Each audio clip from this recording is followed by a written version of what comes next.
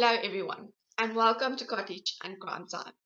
If you enjoy this video, please like and subscribe. I will really appreciate it a lot.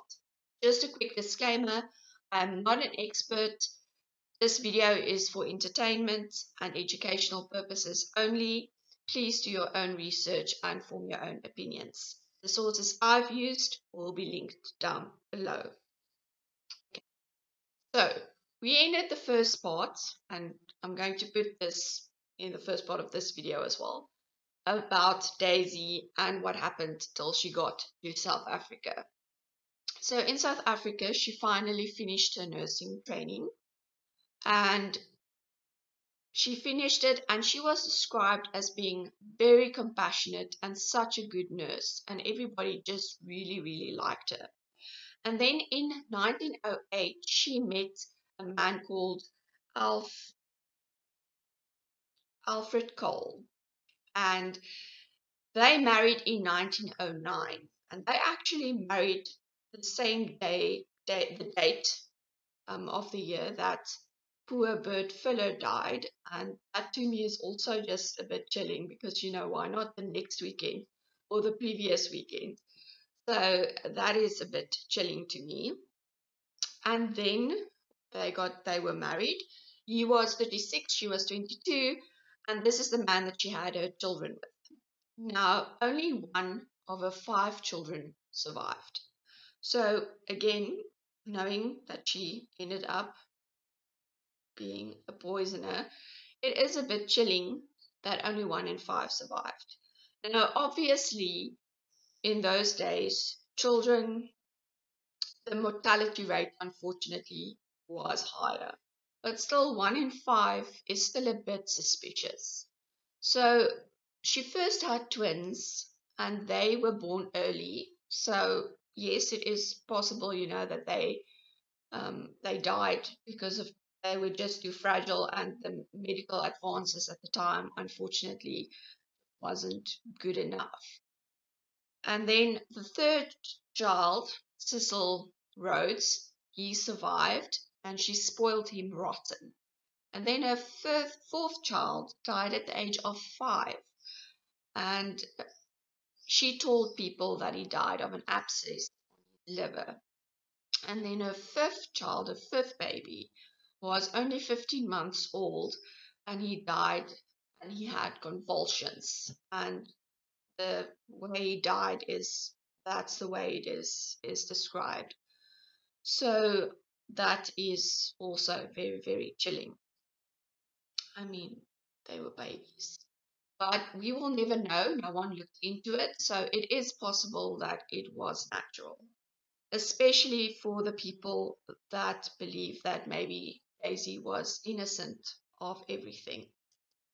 Okay, so now in 1923, Alfred took some Epsom salts that Daisy, his wife, had given him. He started having convulsions, and he complained of, you know, feeling very unwell. He had muscle spasms, and he was very ill. So Daisy phoned the doctor, and he came. But he didn't think that anything too bad was going on, because he described some medicine and he left. And then a bit later on, he got ill again. And Daisy called her neighbors to support her in this awful circumstances. And then she phoned the second doctor, and he came. And when he got there and he was at bed, there was nothing he could do, and Alf died. Now, here is another interesting thing. He did not want to sign the death certificate. He thought something strange was going on, and he did ask for autopsy. And in the autopsy, they found that he died because of things in his liver going on, and brain hemorrhage. Oof, mispronouncing that, but blood on the brain. So natural. And then again, if you think about what happened later, I don't understand how that even happened. But again, we have to think of the time, and it's 1923, and that's what they found. So Daisy walked away and she got money again. And money definitely was Daisy's motive for doing the things that she did. It was definitely. So she got quite a bit of money. So for a bit she was fine and she was doing well, and she and Cecil went on holidays, and they enjoyed life for a bit. Okay, so Daisy's next husband was William Sprout. So both husbands, Alf and William, was both plumbers. There's not a lot of information about their um, families and things like that. And to me, it is important to talk about the victims, because the victims are the most important. But in the sources, it was very, very hard to find, descriptions of them. But the way I read it is that they were very, very hardworking, and they did their plumbing, and they just wanted to make an honest living. And they really, really loved Daisy. We will also see with her third husband, they never ever thought that she would do something like this. So, yeah, just to me, that's very, very sad that they were so trusting. And again, that she was this nurse and she seemed so compassionate. And somehow this just makes things more chilling. So she married William Sprout, and on their second anniversary, he got ill. It was again the same kind of symptoms, convulsions, and he was just really, really ill, and he succumbed and he died. But this is where things start happening.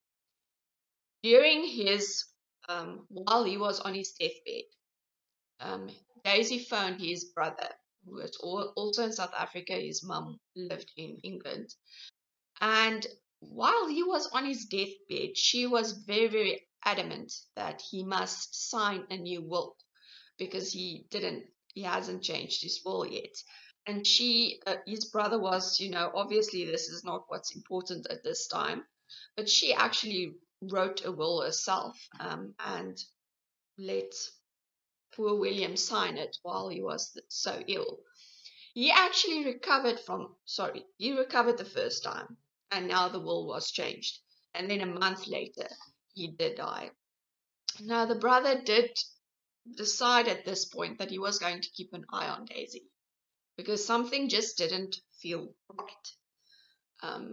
So yeah, the gut feeling going on there. And then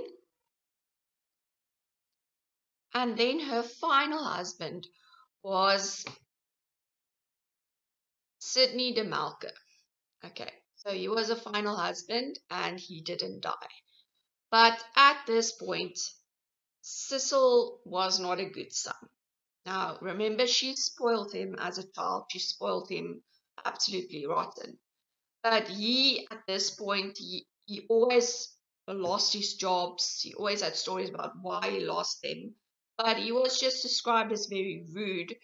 And in this new household, there was also, Daisy also now had a stepdaughter. And he was just kind of getting in the way. And he actually assaulted his mother twice as well. And then on one morning, when Cecil went to go to work, Daisy gave him some coffee in a flask. He went to his work, and during his break, he had some of his coffee, and he shared it with a friend as well. He came back. He didn't finish work because he started feeling very, very ill. And he came home. And again, it is, convulsions and things like that. And he died. And the doctor that was there at the time thought that it was natural. Again, Daisy wasn't suspected of anything. But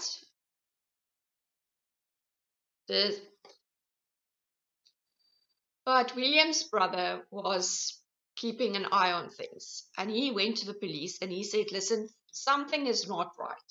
It's been 3 deaths and it's all kind of the same symptoms. And yes, the doctors say that it's natural causes, but it's just very suspicious. And he must have been convincing because they exhumed the bodies. And this time, when they looked at Alf and William's bodies, they found the bones were purple, or yes, there was a color on it, and it was an immediate sign that they died of strychnine poisoning. So strychnine is in the same league as arsenic, and it's very dangerous, and it kills pretty quick. So I have questions about that. I think Google will, or if people see my Google searches, they will think that I want to kill people with strychnine. Because I just thought that why didn't they see it with the first autopsy of Alf? And I don't know. I couldn't find out why the bones must have not turned that color yet at that autopsy, because otherwise they would have seen it, I would assume. So that's interesting, and also quite sad, because if the first autopsy, if they found it out, could have been spared. But anyway, so both the husbands had this pink coloring on the bones, and so strychnine poisoning definitely. And then when they exhumed Cecil's body, they found arsenic underneath the nails and in the hair. So all 3 of them died of poisoning. Now here is where another interesting thing happened. So Daisy was charged with the murder of the 3 men, but she actually only got found guilty on 1 count, and that is the murder of her son. She got found not guilty of the murders of her first 2 husbands because they said that the evidence was just too circumstantial. And then the way that they did the 3rd one, how they tied it, is with the coffee. Because the friend, remember when Cecil shared his coffee that day with a friend, the friend also felt ill, but he only had a little bit of coffee. And they tested him, and he actually had arsenic in his system as well. So that's how they tied it. She made the coffee, the flask, and then the friend, so they could tie that together. So, yeah, I just want to say, so if that is true, technically she wouldn't be the first serial killer because she only got found guilty of 1. Now, obviously, I feel, my opinion is that she killed all 3 of them. And I am suspicious of the deaths of her children as well. And maybe even Bert Fuller. But there is a whole book written that I couldn't get my hands on about Daisy de Melker, guilty or innocent. And I will leave a link down below to someone made a video of it. It's an Afrikaans video about this book. And there's also some interesting comments there. Now, I did a lot of research and I read a lot. And I really wanted this book. Someone bought it on Bid or Buy for really cheap. But then when you look for it again, it's only in university libraries. And I'm not close to that. But what I could gather from a blog written about it, and I will also put this in the sources, this blog, is that it has more to do with the court of law. That if this case was in a court of law today, okay, now first the death penalty got abolished in 1995, so I've gotten death penalty anyways.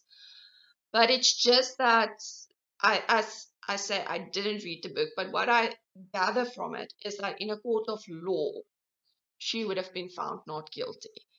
Now, there's just too much coincidences. But I'm not a lawyer, so it may very well be true that she wouldn't have been found guilty of anything. But then also there's other evidence, because while the trial was going on, her photo was everywhere, on the newspapers everywhere. And someone recognized her. And this person was someone that she bought poison for. She said that she wanted to euthanize her cat with arsenic. I'm, again, not a medical person. And she used a different name, and he testified in court to that. So to me, the coffee, the flask, and this testimony that she bought this poison under a fake name, and the only reason this person came forward was because he saw this picture in the newspaper. So that is, for me, then she is guilty. But again, it's interesting to think about how courts worked back then, and even further back in history, because they didn't have all the medical advances. So I suspect a lot of people got convicted, probably, with circumstantial evidence, and some of them probably, some of them were innocent, I would think, definitely. So in my opinion, I think she's guilty of it. Like I said, check out the video that says that she's not. Like I said, I couldn't read the book. What I could gather was that it's basically saying that it's just she wasn't proven guilty beyond a reasonable doubt. That's what I could gather. Like I said, I would just like to read this book. But all the other sources, I read books, I've read the Crime Magazine article, and all of them agree, that it's straightforward. She killed her husbands with strychnine poisoning and her son with arsenic poisoning. So that is the mainstream thought and what most sources say. And if you look at Wikipedia, that is what you will find. And that's why I thought that this case would be so easy to do. But unfortunately, it's not that simple, because I couldn't read this book. And there's just, also the first autopsy, that they didn't see it. I wonder about the children when I got into it, the 1 and 5 children.